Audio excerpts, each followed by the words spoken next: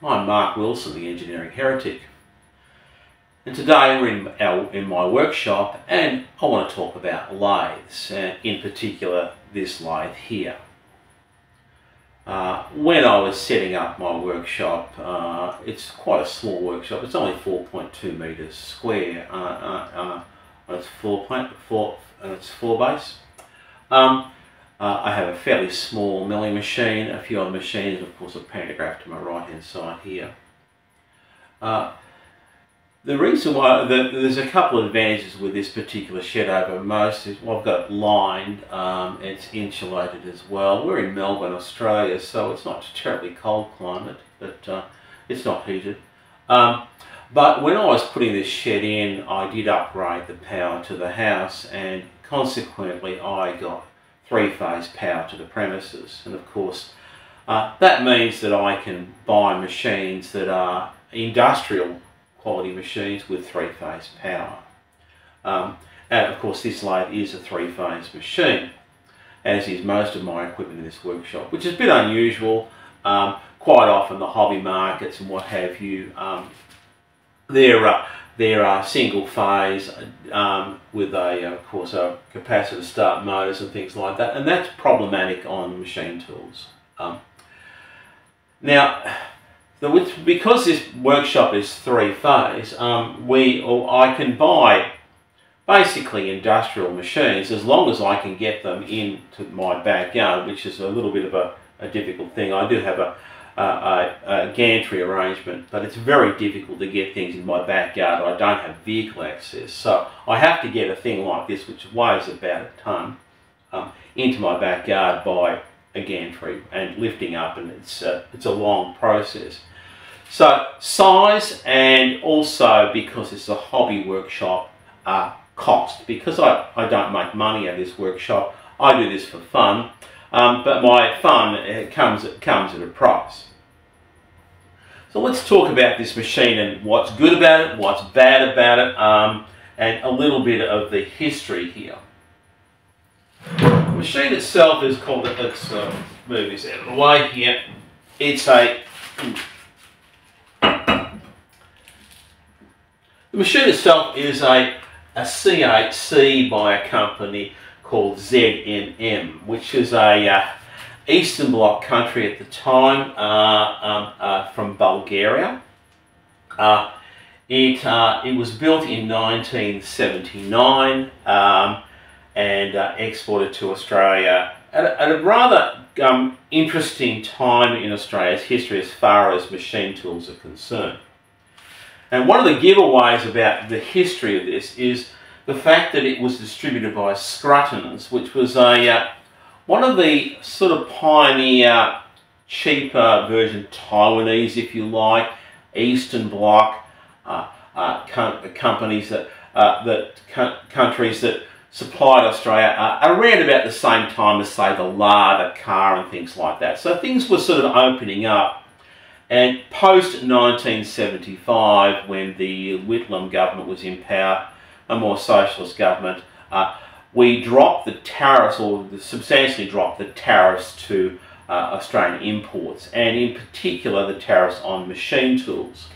So prior to this, prior to the mid-1970s, all these machines would have made in probably either America or Western Europe. Brought into the country, we made a couple of lathes in this country here, none of which are terribly noteworthy in their construction. They were generally hopeless, but anyway.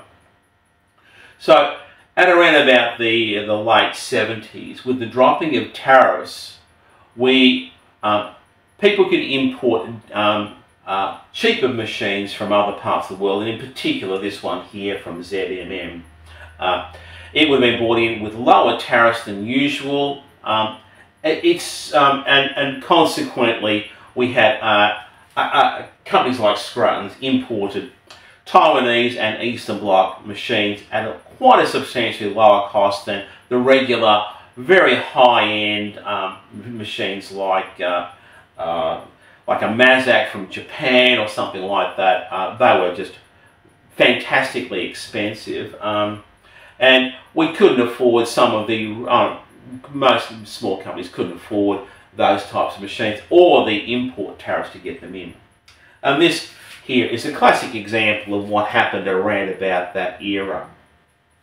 The spindle on this machine is a DIN spindle, but it's a little bit of a hybrid spindle. I'll show you the 4-jaw chuck and show you what the difference is. Of course, the spindle nose has that regular little short taper like you would see in a DIN spindle. Normally, at around about that era, we saw these cam locks, which is a little bit of chuck would go on the side there. And this one here, there would be normally 3 on this particular one here. I think that's called a D14. There was also a D16, which was the standard, more conventional thing for at about that time.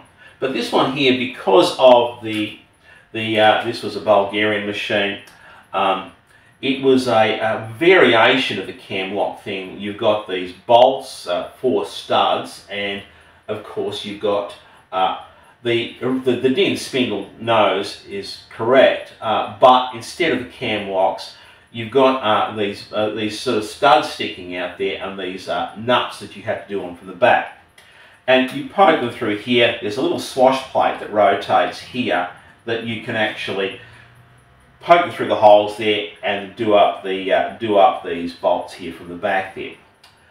The reason for that, I believe, was because the cam locks system was probably still under patent at that time, and so they would have had to pay extra for that. The DIN spindle is a standard, but the cam lock was probably have to pay for a patent on that if they were going to do that, and of course trying to keep the cost down. ZMM weren't going to do that. We had similar problems in this country with when we made lathes. We had one I forget what it's called now. There were a couple of lathes made particularly for the tape and college market. We made lathes in this country here. A lot of those had, instead they had the DIN spindle there, but they were bolt-on chucks and what have you.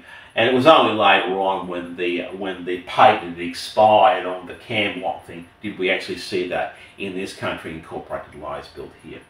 So that's the machine. It's 3-phase. It's a clutch operated machine. So when you turn this on, it's actually rather than almost a gearbox, but anyway, that's life. The clutch does need a little bit of adjusting. Here it's a wet clutch inside the gearbox, and when you engage that there, that will be forward, and of course you can reverse that by just throwing the lever the other way. And I do understand there's a little bit of a problem with the lathe bearing, the lathe shaft bearings in the gearbox. I think it's a Bush. And a friend of mine has a similar lathe, and he had to convert that over to needle roller bearings to keep it going. I'll just turn that off because it's a little bit noisy. So why this machine? Well, weight is one of them. It's 3-phase. Oddly enough, for 1979, it's actually a metric machine, which is rather handy because I do most of my work in metric anyway, and this particular machine does not have a digital readout, so it is a metric machine, and that's rather handy for myself. The other one is purely cost. This machine, I paid $3,000 for it. It was a mechanic that had this for a while. It looks like it's been on site. It's got another distributor there, ESP Machinery, so it's obviously been back into the second-hand machinery market as well. So it's been around for a while. The mechanic, it had been a little bit abused. It's not worn out. The bed weight is still fine. It's not very wide bed or anything like that. But it's for a hobby workshop. It's absolutely fine. But it's not worn out. But it had been abused. I think the spindle had been crashed into the tailstock, into the top slide. It had damaged a few things here. I had to do a bit of work to fix this up. Oddly enough, on the tailstock, the bore there was in really bad shape, and there's no tang slot at the end of the ram here. So the chucks have been, people who had abused this over the years had obviously spun the taper in there and stripped out the Morse taper a fair bit. So that I got myself and it's a number 3 Morse. I got myself a reamer for that.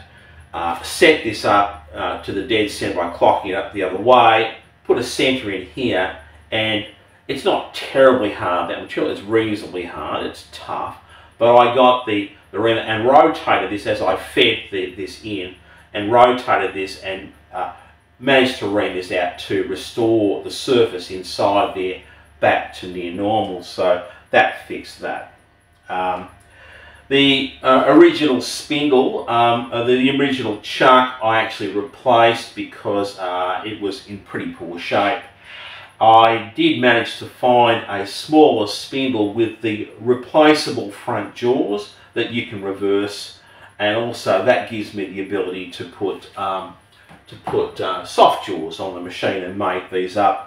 Very handy for building clocks and things like that, holding very small things, because most of these chucks don't hold really down to anywhere near 2 or 3 millimeters, and sometimes I machine that very small diameters on clocks and things like that.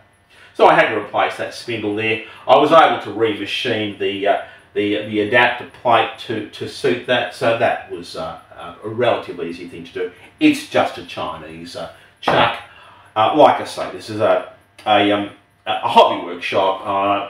I think $300 or so for the chuck. Not a lot of money. I did actually turn around and spend quite a bit of money on replacing the tool holder. It's one of those cancellation type ones where if you can see here, it's got that sort of system. That was quite expensive. That was about $500 for that. It was a little bit too low when I put it straight on the deck, so I had to make a space and get that up a little bit to get my tools more within the range of the adjustments here. So I put that on and fixed up the issues with some of the slides here.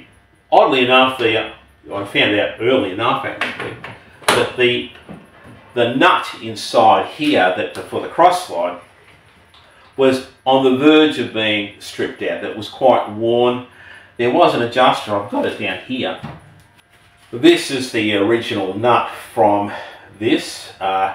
Inside here the thread is just almost paper thin, so it's so badly worn. It does have an adjuster screw here, so it's actually 2 threads and an adjuster screw you can lock up inside here and adjust the backlash. Now, I found out this was in pretty poor shape and realised it was about ready to strip out, and before that actually happened, I actually remade that particular component in bronze, but I didn't go down to all the trouble of making the adjuster nut on the end there. I just made sure when I screw cut the thread, it was an internal one. It's a 2 mil pitch left-hand thread, which is a little bit unusual. I cut this in before this stripped out. I actually cut that thread in this machine and I just replaced that. Now, because it's I cut it, I made sure it was reasonably tight, so there's very little backlash on this machine, but of course there's no adjustment. So rather than make up that, I may one day turn around and make one with the adjuster nut so you can adjust the backlash out, but maybe, maybe not. There's a few other strange things about this machine. It actually has I'll come in close and explain a little bit more, but the crank handle here has no calibrations on the handle itself for the carriage, but there's a dial down here that actually you can, it's graduated, so you can, it has a, and it's got quite a, and it's a round figure thing. It goes to 100 or 75, goes to 1 turn 80 mil, and it's a gear driven thing through a mechanism here, and of course you can adjust that to zero this. All in all, for $3,000 for a machine like this, it'll do a pretty big cut. I've taken 4mm, 5mm, 6mm cuts with this. The chips will fly out of this thing, no problem at all. But really, for the most part, I'm just using it for hobby stuff anyway. The coolant tank and pump were completely seized up. At the moment, I have removed it completely and just put a drain thing down to a bottle at the bottom of the machine, so that any coolant that does get on it just goes down and just ends up in a bottle at the bottom. At the moment, my coolant is just a bottle like that. I may get around to replacing that and putting in an aftermarket one and having the pump work properly, but normally I'm not doing a lot of work with this anyway, so who knows, it may get fixed, it may not. Okay, but that's my machine. It's quite a reasonable machine for what I do. Oddly enough, one other feature that this does have, it has a very comprehensive screw cutting gearbox. It does have all its change gears, and the other thing about this machine was that it was complete, with all its steady rests and everything complete, which is very unusual for a machine from 1979, because normally these bits are lost, including the chasing dial and things like that. It's a complete machine, which is very unusual. I like using this machine, it runs fine. But the gearbox itself actually will do, not only will it do metric and imperial and quite a big range, it will also do it will cut worms for metric module and diametral pitch gearing. So it's got some change gears that do that, and oddly enough, because I work in clock building and what have you, I actually use, or will have need for those particular ones here, and there's some specific gears that you put in there to cut those various pitches, because they're not really a regular metric pitch or an imperial one. They're a derivative of pi, basically, for both of them, metric and imperial. So that's another feature this machine has. It does not have a foot brake, which is a little bit unfortunate, but for 3,000 bucks, a three-phase machine in my backyard, something I can live with. And that's my lathe, and I'm Mark Wilson, and thanks for watching.